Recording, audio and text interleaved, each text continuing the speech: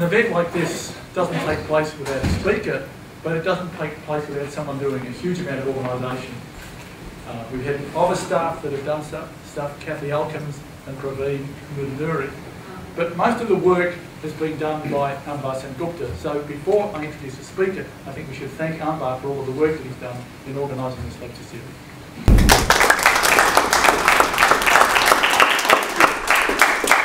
It's an honour, and I'd like to add, I would like to thank Emily Marshall for all her help with this.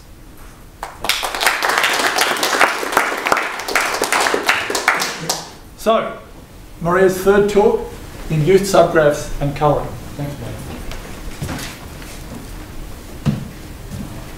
All right. Hello again. So I guess if you still don't know who I am, it probably doesn't matter. So this is my third talk, and this is, so when I talked yesterday, I said this is basically an advertisement for everything else I'm going to say. So this is an expansion of the last 15 minutes of what I did yesterday. And there's some introduction that I'm going to skip. And this is all based on joint work with Alex Scott and Paul Simon. All right, so still thinking about graphs. And still thinking about clique numbers and chromatic numbers. And we know that the chromatic number is always at least a clique number. And now I want to think about trying to find a bound in the opposite direction. I would like to say the chromatic number is at most some function of the clique number. So here it is again. Still the same question. So first of all, the first observation is that this is false. There's no such function f that would do this trick for all graphs. I'm quickly going to go through this construction again, even though I did it yesterday, partly because here I did know how to spell Michelsky. So on second attempt I managed.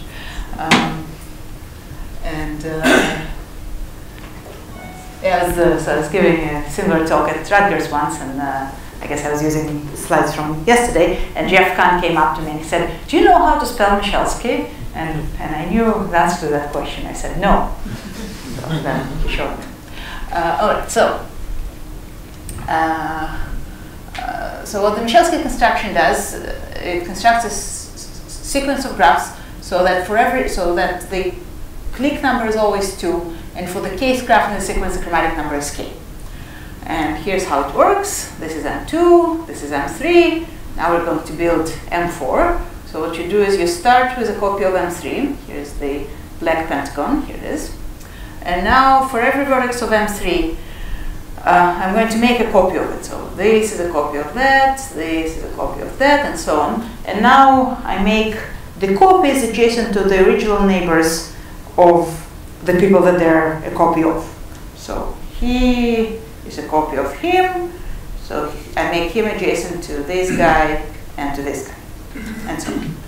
And then you add one more vertex, which is adjacent to all the second layer. And this is obviously, in iterative construction, we can do it again right now. So now we build M4, now we can build M5 in the same way. And it's easy to see that this is still triangle free, and it's a little harder, but still easy to see that that the chromatic number keeps going up.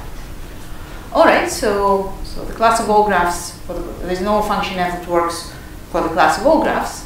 And in fact, there's a stronger theorem of Erdős, which I've also already mentioned. And what that says is, so the Michelsky construction gives me a family of graphs with no triangles and with arbitrarily large chi. The Erdős theorem gives me a family of graphs with no short cycles at all and arbitrarily large chi. So the girth of a graph is the length of the shortest cycle. What this theorem says is that for every g and k, there's a graph with girth at least g, so no cycles of length less than g, and chromatic number at least k. So it's strictly stronger than what Michelsky did. And the proof of this is probabilistic. All right, so there's no f that always works. Then you can ask the question, when is there an f? When is there a function f so that the chromatic number of g is at most f of omega of g? Now, for this question to make sense, you need to spend a little bit of time thinking about it. Because for one graph, this question doesn't make any sense. For one graph, I just have two numbers, omega and chi. So asking for a function to connect them is not a question. So what you want to do is, if you think about it for another 10 seconds, you'll realize that even if I were looking at a finite family of graphs, still it's not interesting. So what you need to ask is, for which infinite families of graphs is there a function so that for every graph in the family, the chromatic number is at most this function of the clique number. And to make this a little bit easier to, well, actually, let's say this. Let's say it like this for now. And what I'm about to do is say, well, actually, let's make this a little easier to work with. Let's close the family under taking induced subgraphs. All right, so then we ask the first step in this question, and that's when can you use the identity function as the function f, when are chi and omega the same. And that's something I already talked about twice, so I'm not going to do it the third time, but that's how you get perfect graphs. But this is sort of another way to get at perfect graphs. It's when you think about bounding the clique number, the chromatic number as a function of the clique number, and you're asking for the first instance of that, for the simplest instance of that. So these are all things we already said. Let's say it again. And now we've come to the new bit. So again, I'm looking at the class of graphs, closed and taking induced subgraphs for various technical reasons, and I'll say this class is chi-bounded if there is such a function f. If there is a function f, so the chromatic number of every graph in the class is at most f of its clique number. So f is allowed to depend on the class, but it's not allowed to depend on the particular graph. And we'll say f is a chi-bounded function for this class. Now, I'm not saying anything about f being the best, right? It's just some function that works. So there are many chi-bounding functions you can think of for the same class. And it's a different and also interesting question, what's the best function you can do? But I really don't know anything about that, almost nothing. So we'll be, from now, we'll be talking about a chi-bounding function for a class. And then this is just another bit of terminology. If I start with the graph H, then the class form of H is the class of all graphs that don't contain H as an induced subgraph. Just one word instead of many. So then, all right, so what about form of H? Maybe the class of all graphs is not chi-bounded, but maybe form of H is always chi-bounded for every H. Just the chi-bounding function depends on H. And the answer is no. So for example, if you make H a triangle, if you take H to be the triangle, well then the Michalski construction will tell you that form of H is not chi-bounded, right? The Michalski construction builds triangle-free graphs with arbitrarily large chromatic numbers. But in fact, more is true. If form of H is chi-bounded, then H doesn't have any cycles. So let's see that. Let's remember LSU's theorem that I have graphs with arbitrarily large chromatic numbers and no short cycles. So let's say H has 20 vertices, and let's say short means 21. So I have graphs with no cycles of length, less than 21, and arbitrarily large chromatic numbers. Then these graphs don't contain H, because H has 20 vertices and contains a cycle. And they're all in form of H, so form of H is not chi-bounded. So if form of H is chi-bounded, then H has no cycles. And in fact, the converse is also conjectured. It's the Jasper-Sumner conjecture. So this is, so as far as I understand it, an interesting bit of political history. So it's a conjecture that Jefferson and Sumner made independently. Jefferson in 1967 and Sumner in 1975. But information just didn't travel. So I mean, I believe everything I said. They made this conjecture independently, but it's, now it's almost inconceivable that 8 years would pass like that. So the conjecture is that the converse is true. If a graph has no cycles, if a graph is a forest, then so graph H, then form of H is chi-bounded. And this is hard. This is only known in a few cases. So Jefferson himself proved it for the case when H is a path. And I was going to do this proof because it's easy, but it's not easy without the whiteboard. So I spent the last 10 minutes in my office practicing to do this proof without the whiteboard. And I think I'm going to use visual aids here. these are going to be vertices, and this is going to be a component, and we'll see if it works.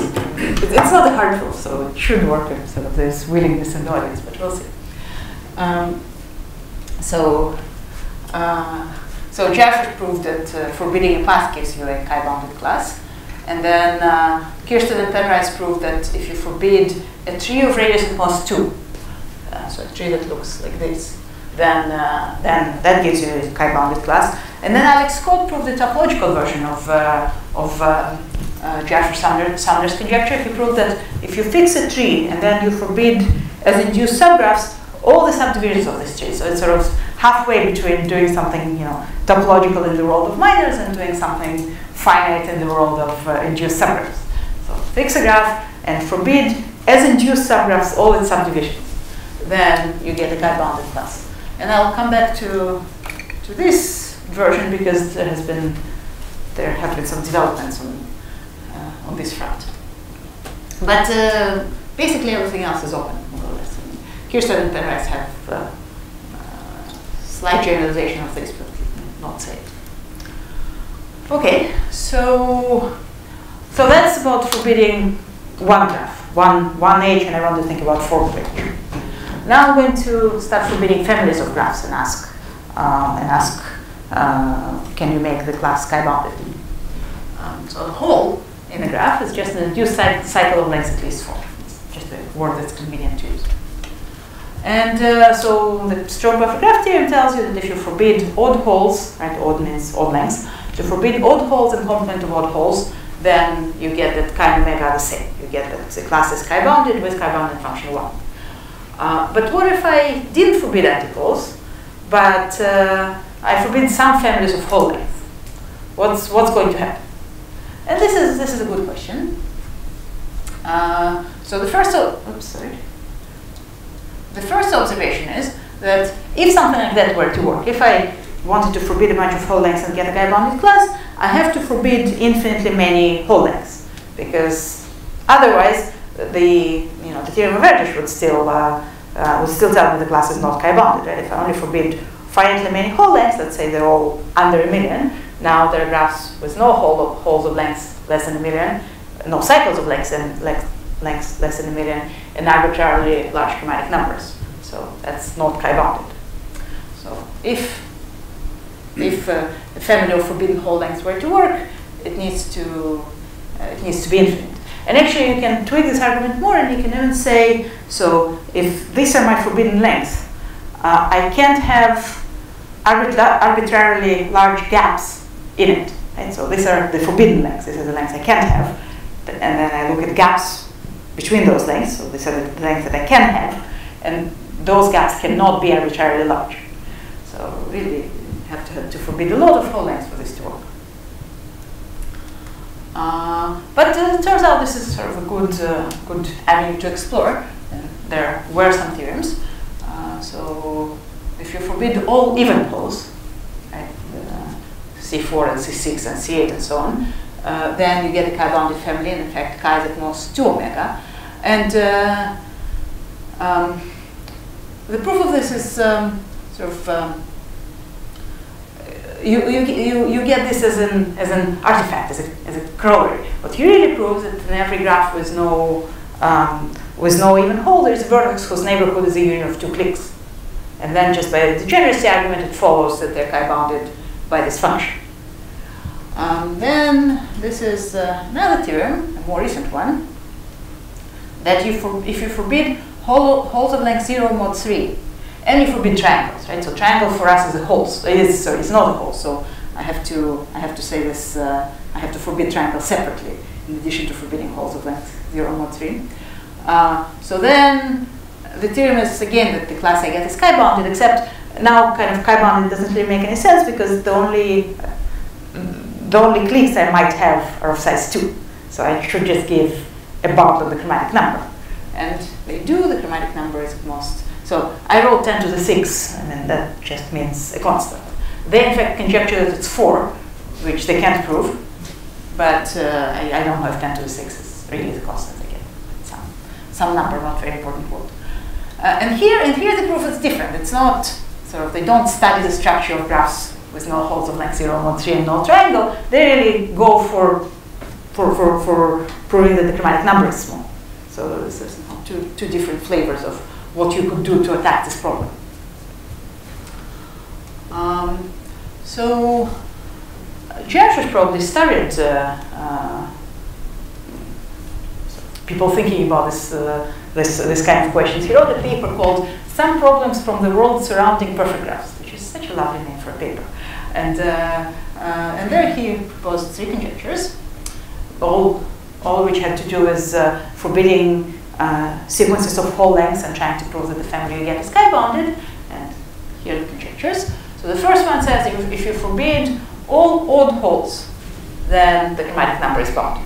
Right? So it's like perfect graphs, except you don't forbid any anti-holes, but on the other hand, you don't require that the chi-bounding function is the identity, or just some function. That's conjecture 1. Conjecture 2 is if you forbid all long holes, so fix a number L and forbid all holes longer than that, then again you get a chi-bounding family. And then the third conjecture is a generalization of the first and the second. So it says, generalization and common strengthening. So it says if you forbid all long odd holes, so you're allowed any even holes you want, and you're allowed any short holes you want, but among the long ones, you have to forbid all the odd holes. So then the family gets chi-bounded. So obviously if you solve conjecture 3, then you don't need to bother with 1 and 2 because they would follow. But in fact, the state of knowledge is exactly the opposite, really. Now, conjectures 1 and 2 have been solved, but conjecture 3 is still open. So let me talk about that a little bit. About 2 years ago, Alex Scott and Paul Seymour proved that the family of odd-hole free graphs is chi-bounded. And again, this is a proof of the second kind. They just sort of try to isolate a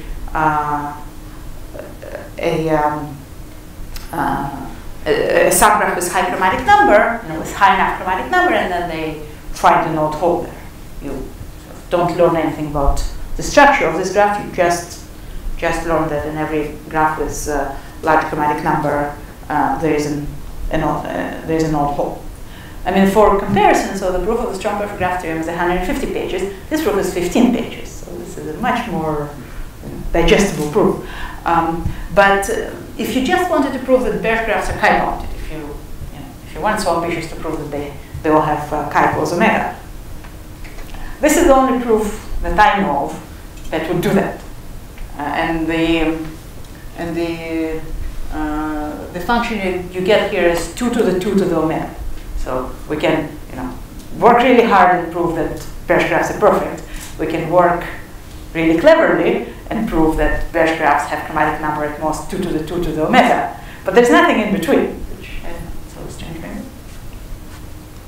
And there's a related conjecture of Hanging and Dermot that's still open that sort of proposes an approach to this, which is of the first kind, of the kind where you try to say something about the structure of the graph and then get what you wanted as a corollary. And what this says is that in every odd-hole free graph, you can partition the vertices into 2 parts, so that neither part contains a clique of size omega. So the clique number went down by at least 1 here and went down by at least 1 here. And if you could prove that, that would tell you that odd-hole free graphs are chi-bounded with chi-bounded function 2 to the omega. Because here are your 2 parts. You can color this with 2 to the omega minus 1 colors. You can color this with 2 to the omega minus 1 colors. And now just put them together, and that's 2 to the omega. So if you could solve that, then you could solve this and better. But this is for now. All right. So then the second theorem is that if you forbid all long holes, the family you get is chi-bounded, and that's again. You just find the long hole. You don't really understand the structure too much. And what I want to do in the next portion of the talk is show you some ideas of the proofs. So I won't actually prove any of the statements I've claimed, but I'm going to show you some ideas that come up. Oh, and by the way, the bound here is also a double exponential. and depends on L, of course. So first of all, I want to talk about the theorems that Jashrash himself proved when he, I guess, started thinking about the subject, and that's the fact that if you forbid a path of any length, then you get a chi-bounded family. So now let's see if my proof technique is going to work. So what you prove is actually something stronger. What you prove is that if some vertex doesn't start a long path, already that gives you a chi-bounded family. And so let's see if I can do that. And if not, we'll just give up. So here's a vertex. It doesn't start a long path. And now you look at its neighbors, and in its neighbors the click number went down, so you can assume its neighbors you can color with not too many colors, right? We're proving everything by induction on the click number. And now you look at components of its non-neighbors. And there's at least one component of its non-neighbors that still has big chromatic number, because you can color the components independently. So here's my vertex, and here's a component of its non-neighbors that has high chromatic number. And now I started with the graph being connected, so I should have said that. You have to assume the graph is connected. So that means there's a vertex which is adjacent to this and has a neighbor there. So here it is. This guy is adjacent to him and has a neighbor in this mouse pen. But now if I just look at the mouse pad plus the blue pen here, then I know that he doesn't start a long path in this graph. Because if he did, then together with the purple guy, the purple guy would start a path of length 1 longer in the whole graph. So something got better. In this graph, the blue guy doesn't start a path 1 shorter. So I know that in this graph, the chromatic number is bounded by some function that's better because the path is shorter. And that means every component of his non-neighbor I can color independently with not too many colors. And now you put all this together and it comes out. So let me just say something else about this proof. So this is a kind of nice way to present this proof. There's also the messy way to present this proof, but then you understand a little bit better what happens. So let me try that, but that's much harder with the visual aids. So I start with the purple vertex, and now here's a component of its non-neighbors of high degree, of high chromatic number. So here's a blue vertex that has a neighbor in it. Now from here, I can delete all the neighbors of the blue vertex. And that set still doesn't have, actually, here we go. Just a minute. So these are the neighbors of the blue vertex. And that doesn't have very high chromatic number because the click number went down. So in this part, there's still a component with large chromatic number. And now there's somebody here with a neighbor in that component. And you keep growing a longer and longer path. This is not nearly as pretty as the first thing I said, but on the other hand, you kind of understand how you're growing this path. If you have a graph with large chromatic number, you can grow a long path always going in the direction of a component of large chromatic number, which is something that's useful later. In fact, it's so useful that we have a name for it. We call it growing a Jashrash path. Start with the vertex and go in the direction of a component of large chromatic number. And I'm going to show you how Jashrash paths come up soon. All right. So, actually, this is not that slide was a definition. Maybe that can wait. So Jashrash's third conjecture says if you forbid all long odd holes, then the chromatic number is bounded. About 20 years ago, or maybe 15 years ago, Alex Scott proved a common weakening of the two conjectures instead of a common strengthening. He proved that if you forbid all long holes and you forbid all odd holes, then the class you get is chi-bounded. And that proof is very nice. That proof I'm actually going to show. So I'll get to that in a minute, but one thing we'll need to think about is the second neighborhood of a vertex. So here's a vertex, you know what its neighborhood is. Its vertex is adjacent to it. And then the second neighborhood are the vertices that are not adjacent to V, but have neighbors in this set, right? So people at distance to. And probably this was way too much definition for this. And what happens if you forbid all odd holes? In fact, if you forbid C5, the second neighborhood of every vertex has small chromatic number. Now, what do I mean by small? Well, again, I'm doing induction on the click number. So anything I can express as a function of f of omega minus 1, I'm happy with. Right, so this is V. This set has chromatic number f of omega minus 1. That's wonderful. And then if there's no C5, you can prove that this has chromatic number about f squared of omega minus 1. So, okay, so that's going to be good for us. And then there's another idea that we want. And that idea is called layering. And that's really a very simple idea, but I'll say it anyway because it's convenient. So you start with a vertex, and you classify everybody by their distance from this vertex. Right? So first neighborhood, second neighborhood, and so on. And then you notice that at least one of these layers must have high chromatic number. How high? At least half of the chromatic number of the whole graph. Because why? Well, suppose they all had small chromatic number, then you can repeat colors. You color this layer, you color this layer with completely different colors, but now you color this layer with the colors you used up there. And now you color this layer with the colors used up here. Right? So there's at least one layer that has chromatic number at least half of what you started with. And so stop there. And you can sort of forget the rest of the graph.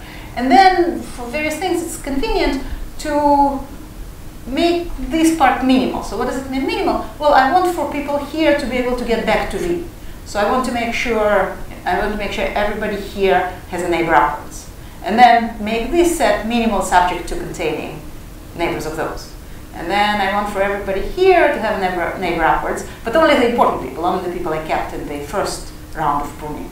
So make sure, so only keep a minimal subset of this that contains a neighbor of everybody here, and so on. So you can sort of tighten everything. I mean, most of these applications you won't really see, but it's just convenient to only keep what you need. And I'll have too many choices. Sounds like a self-help book. Okay, so now here's a theorem that Alex Scott proved. If you have a class of graphs and it doesn't have, so I recommend that you don't read the statement unless you really want to, but I'm going to tell you what it says. So you have a class of graphs, and I know that for every vertex, the second neighborhood has small chromatic number. For example, it's true if I forbid C5. And I also know that there is no long hole, no hole of length at least 10. Then the class is sky-bounded. And let me show you the proof because it's nice. Right, so again, second neighborhoods have valid chromatic number, no long hole implies the class is sky-bounded. So what you do is you start with a layering, and here's my layer of high chromatic number. And now, so now you need to think of this picture as a movie. I'm going to tell you which parts are appearing. So I'm going to start with the vertex V0 here, and I'm going to build a Jaffe path in the direction of this large component. Right, so I'll take this vertex, I'll delete its neighbors, what's left still has large chromatic number, so there's a large component left there, and then there's a neighbor V1 of V0 that attaches in that component of large chromatic number, and so on and so forth. So eventually you've built as long a path as you want. We are forbidding holes of length at least L, so let's build a Jaffe path of length at least L. And so now there's still a component of large chromatic number left, and VL has neighbors in it, but other people don't. Other people in their paths don't. So now now I'm committed to this red path. Now I promise you to get a long hole that contains a red path. That's how I'm going to guarantee that the hole I get is long, because it's going to contain this red path. So now what we say is, well, the red path, it's very long, it's length L, but it's only bounded length, it's only length L.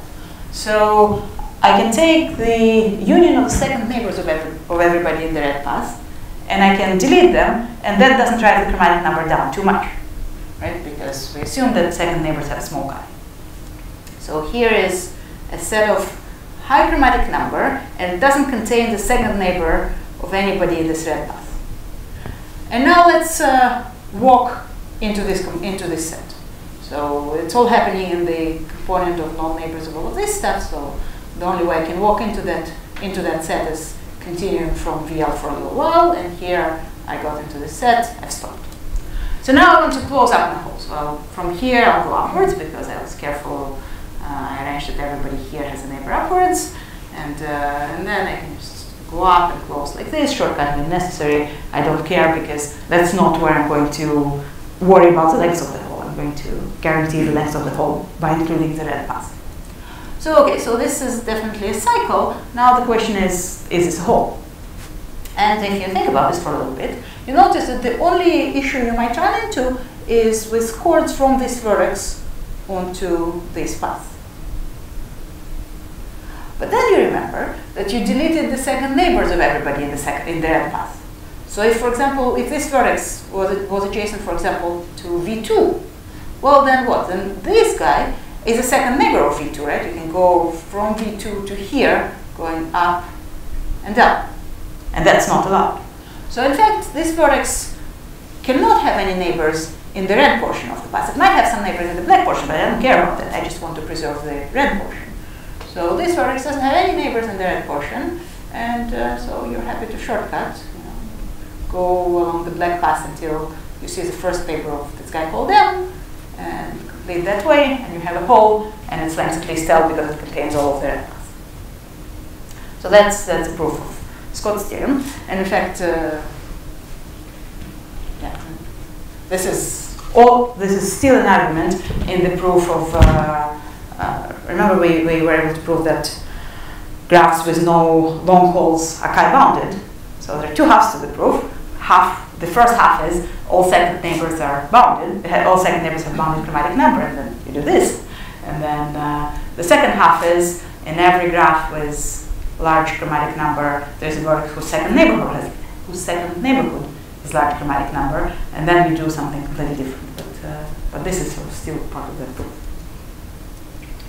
All right.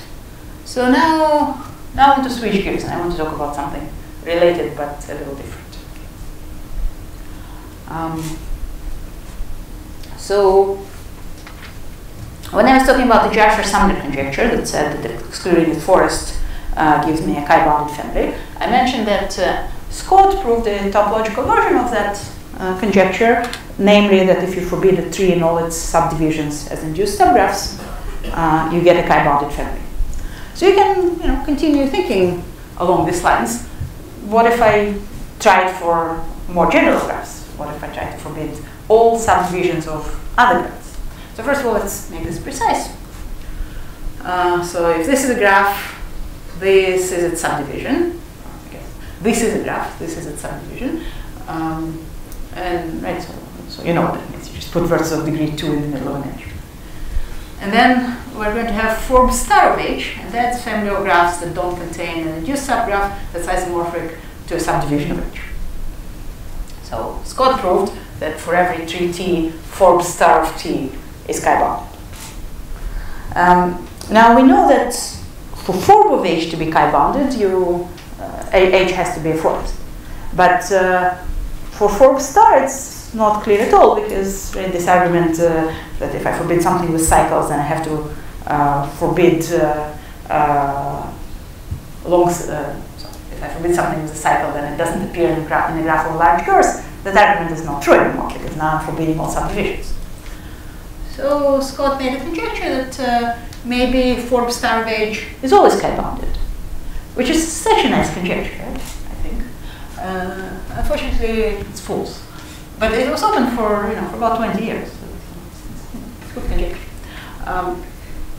So this group of authors constructed a family of graphs that actually, there's a lot of things whose subdivisions they don't contain. Somehow this conjecture is really false in many ways. Carsten Thomason has this theorem on how Hirsch's conjecture is false. So Hirsch's conjecture says that if you forbid a subdivision of Kn, now not induced, then the chromatic number is like Heidegger's conjecture but for subdivisions. And Carsten Thomason has a paper that sort of explains all the things you could prove that are false if Hirsch's conjecture were true.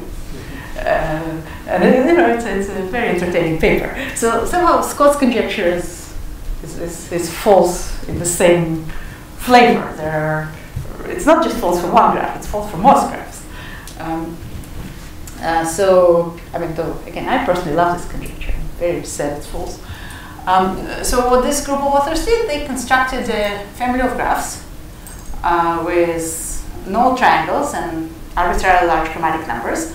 And that family in particular doesn't contain this, so members of this family don't contain subdivisions of this graph. But I'll come back to that later. There are many other graphs whose subdivisions they don't contain. And another remark I want to make is that graphs in this family that they constructed, they're all actually special graphs. They're what's called string graphs. So what a string graph is, you start with a collection of strings in the plane, a collection of curves in the plane, and now you build an intersection graph. So the vertices are the strings, and the two vertices are adjacent as the two strings intersect. And come back to those later, but somehow it's a family of graphs people think about, is the point. And so this graphs G1, G2, and so on, they're all string graphs. All right. So then, okay, so the Forbes star H is not always chi-bounded, but the question is, when is it chi-bounded? For which H is it chi-bounded? And the answer is, I don't know.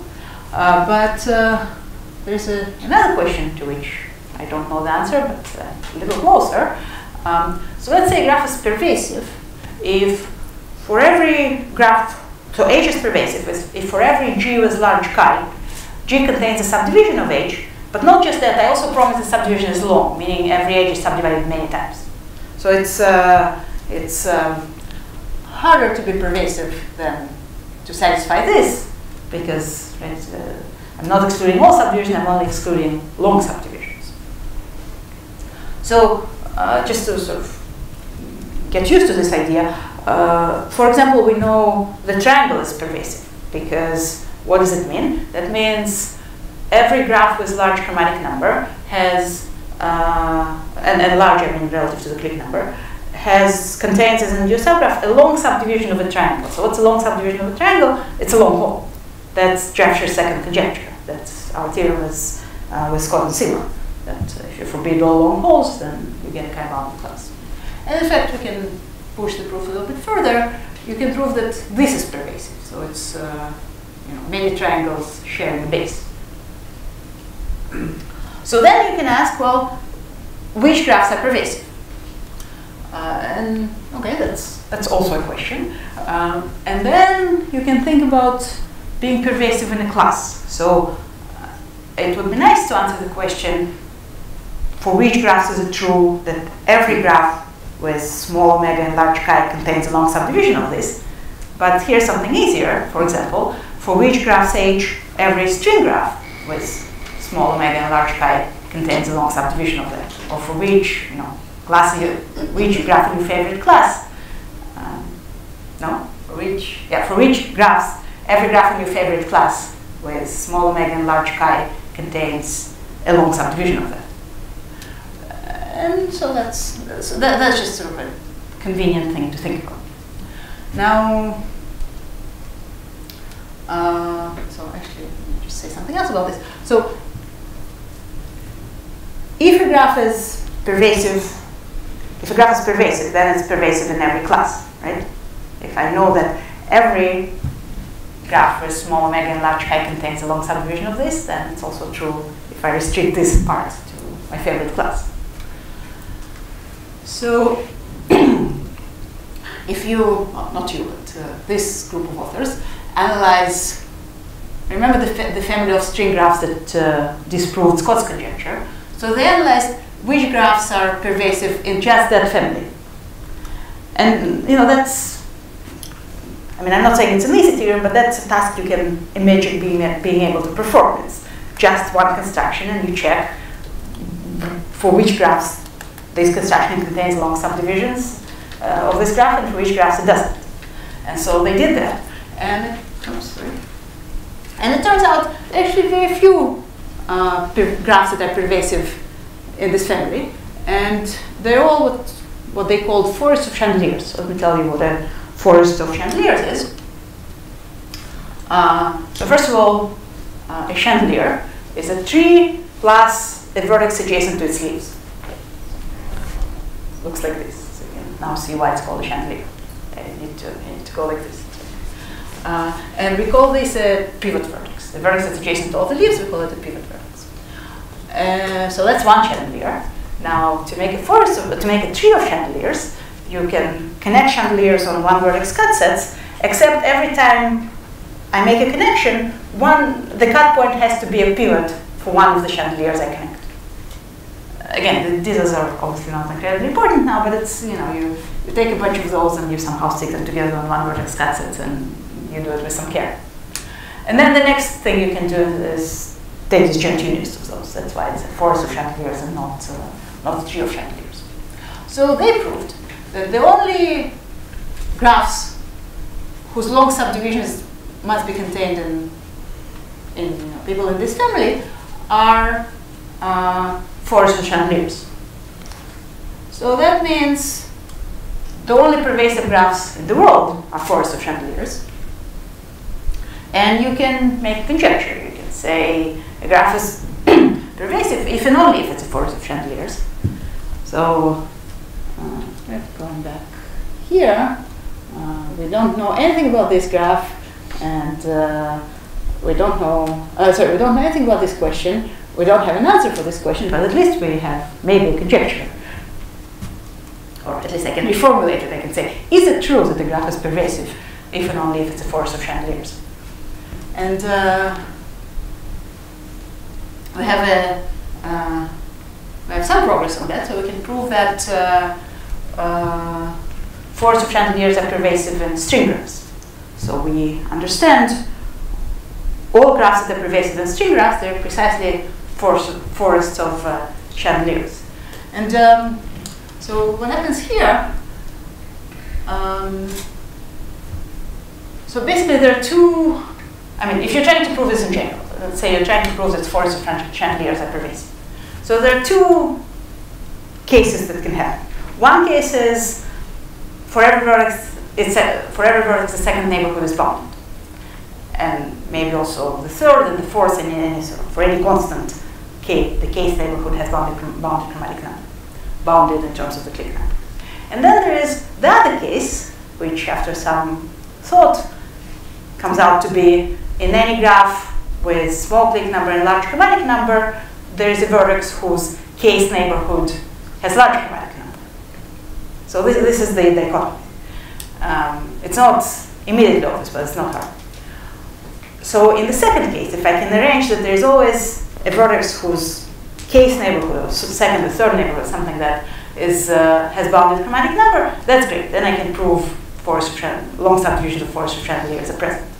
But in the other case, which seems to be the nice case, when all bounded distance neighborhoods, bounded radius neighborhoods have small chromatic number, that's the case where we're stuck. That's the case where we have no idea what to do.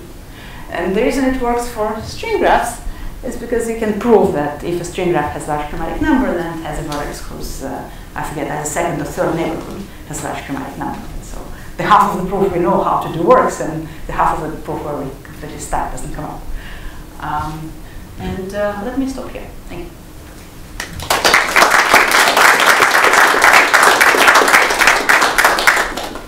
Questions?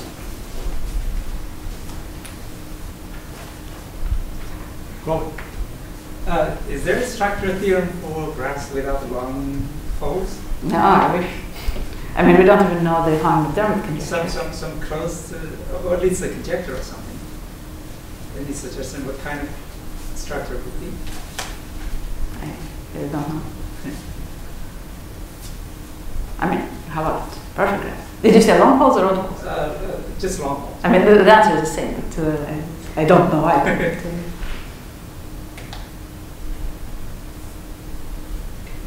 Other questions or comments? Okay, the last speaker that we had in this Porcelli series was Susan Murphy, and she was elected to the National Academy of Sciences this week. So we've had a wonderful set of lectures from Maria. Let's join together and hope that she is soon elected to the National Academy of Sciences. Sounds good. Thank you very much.